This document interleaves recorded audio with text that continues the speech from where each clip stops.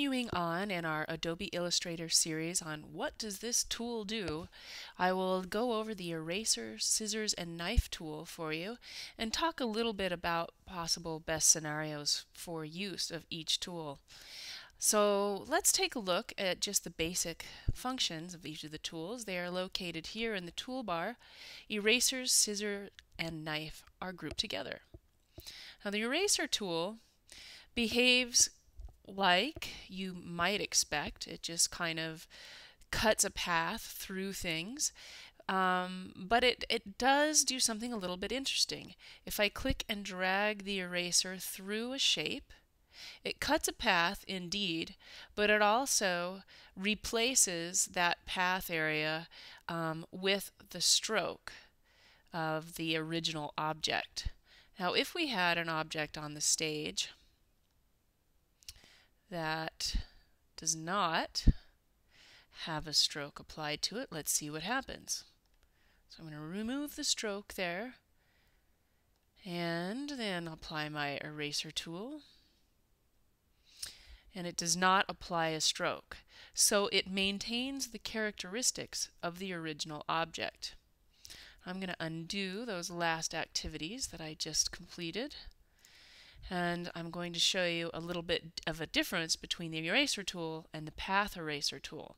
The path eraser tool erases just the path of a selected item on the artboard. So I've got this item selected, and now if I erase by clicking and dragging, I can erase bits of my path. But it also is taking away bites out of the object as I go. So it's a little bit different. Sometimes path is more effective if you just have just an item or just a section that you want to take away. Back to the eraser tool, I can change the size of my eraser by using the open and close bracket keys on my keyboard. The open bracket key on the keyboard makes the eraser smaller. Therefore, the path that I erase would be smaller. And the closed bracket key makes the eraser size larger, and therefore the path that I create through the object larger. Moving on to the scissors tool. The scissors tool tries to emulate what might happen if you're a little kid playing with scissors and paper, and you can actually cut little places off. But look what happens if I don't click on an endpoint to begin. You get this warning. Please use the scissors tool on a segment or an anchor point. So I click OK. So here is an anchor point, and I just want to cut a section out of this polygon.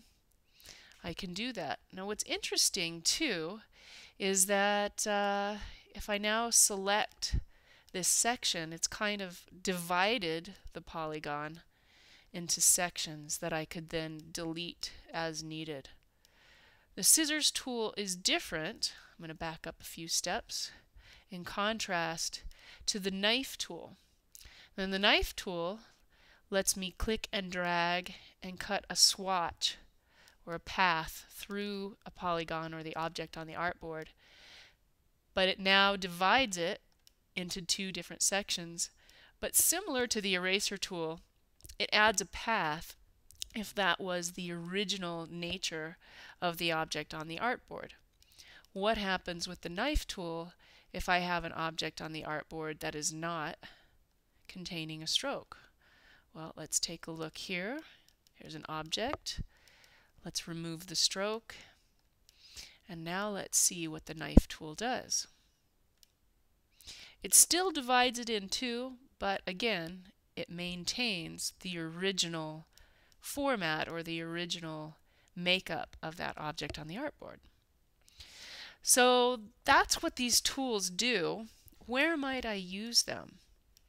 Well, I might be tempted to use the knife tool. In fact, I do use the knife tool more often. Often I need to break things apart that I've drawn to create other shapes rotate things around. So I can see the shapes that I want to get to in my mind, but it requires that I cut them in half. And so I use the knife tool quite regularly because I like to maintain the original format of the thing that I've drawn on the artboard. However, I can see the scissors coming in very handy if, for example, let's say I had a character on the stage and I needed to add an appendage. So maybe I drew a wing or a hand to the character on the stage, and then I wanted the attachment point to actually get rid of the some characteristic, some line or something, so that it looked like the color in the background flowed in with the color of the appendage that I was adding. So I can see that the scissors tool would come in handy in that case. But scissors tool can behave is a little bit similar to the path eraser tool, and it just takes a little bit of experimentation with both and seeing how they behave and determining what might be the best tool solution for you, depending on the problem that needs to be solved in that moment. And this concludes this quick introduction to the eraser, scissors, and knife tools.